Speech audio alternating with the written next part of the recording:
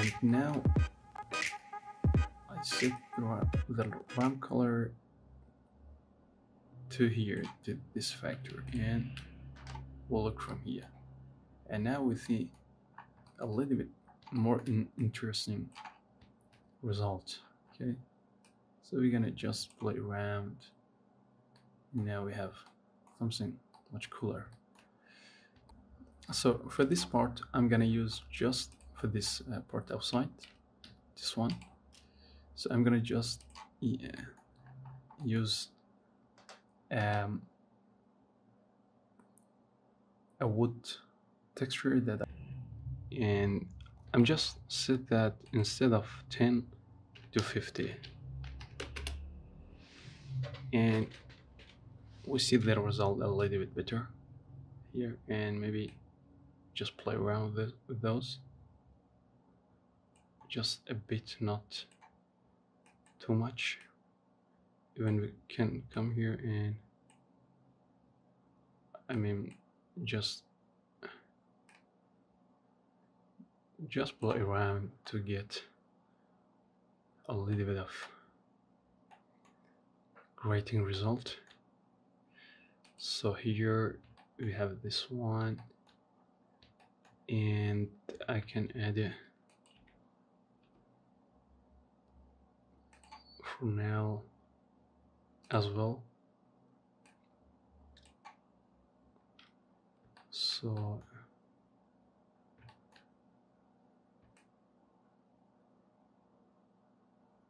you see how it's fixed. So that's fine, I think. Okay, so about this texture, as I told you, we need to apply those first. Apply the solidify modifier and grab everything in, and we can just add a cube. Okay, and if you have node wrangler enabled, just type node, and you see the node wrangler. Just enable that. That's very useful. So just enable that, and here I want to change its position. Okay, yes, that's in z-axis. Okay, so we just type 90 in z-axis, and just grab those and drag to the down, and just type 2, or maybe 1.5, or maybe 1. That's fine. So from here we see that some problem we got. Okay, so no problem, we can grab like so, or what we can do is come here to the UV editing. Okay, and we just focus on those and just play around with what. And what we can do is come here and we just press 2 and grab this edge. Okay, and just add a mark seam, and just add mark seam. Okay, and as well here, just grab those and add mark seam here as well.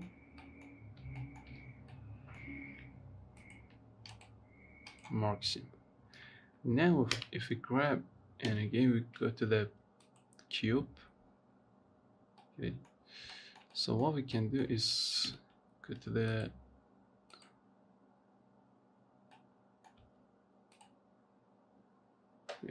here. So we just grab these guys. Okay, so what we did is just UV unwrap. We first add some mark seam and just UV unwrap, and from here what I can do is grab these two, press S and Y. S and Y. I'm sorry, here S and Y, and as well these two, S and X, and here, S and X. Okay, now we have a flattened area. So just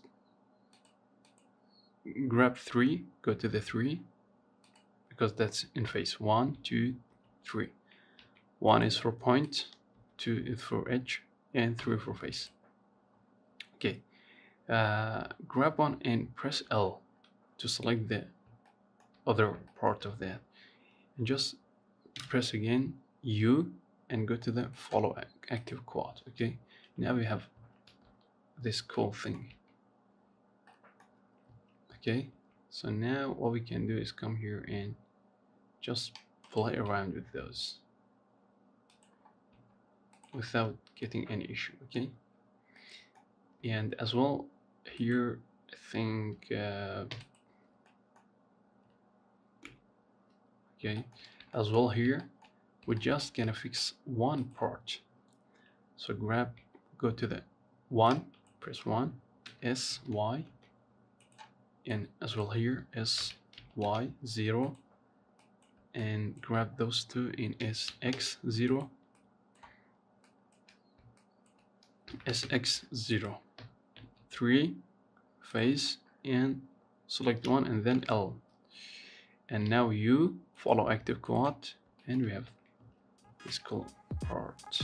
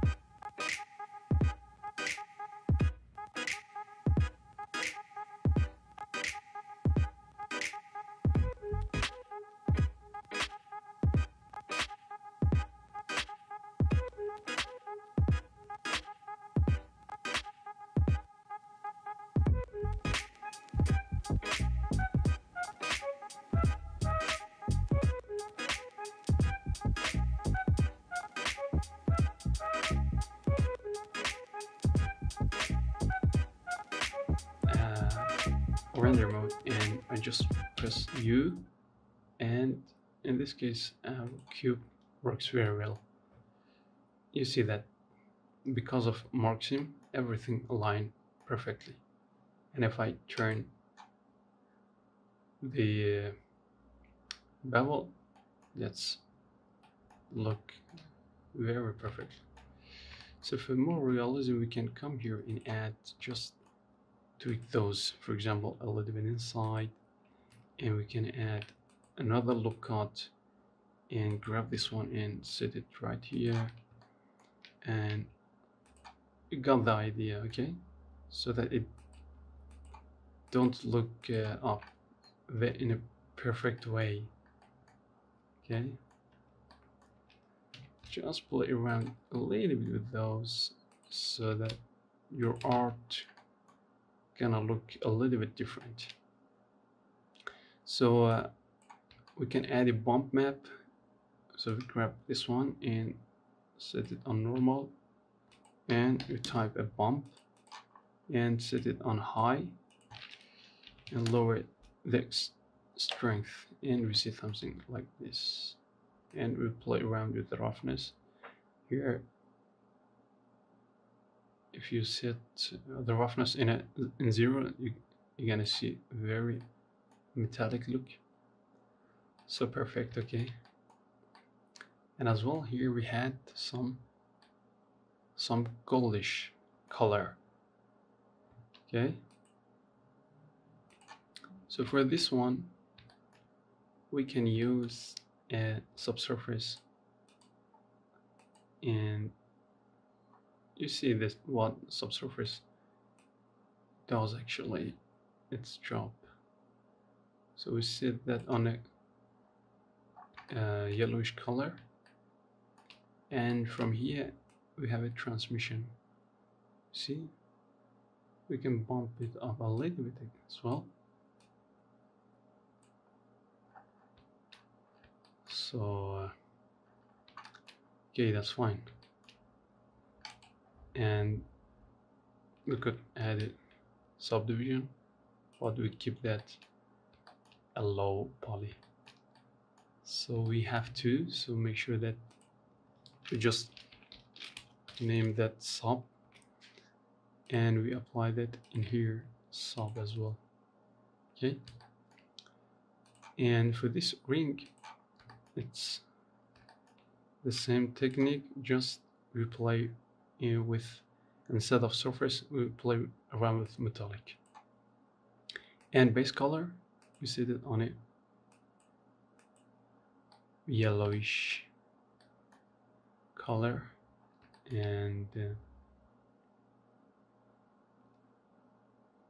we play around, or maybe a little bit of metallic, not all the way up. Okay, so that it match the rest of our model, because if we turn that up, so it gonna look a realistic metallic, not an stylize. So that's it. So you see that on gold, and for this one here we set on the gold. Okay,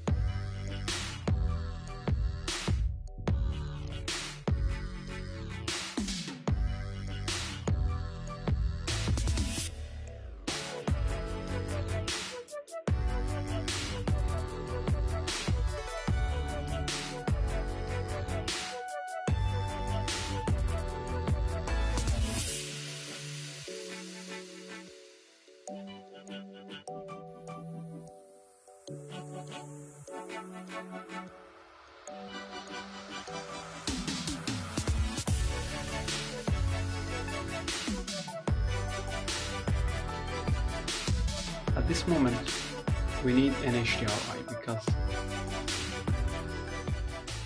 the Blender HDRI doesn't work if I take a render, so everything gonna be dark. So here I have a sky texture, and I can just play around. Okay, I can just play around, turn those off, on to see the result. So here's the sun. Just type in 10. Just play around to get a very great looking result.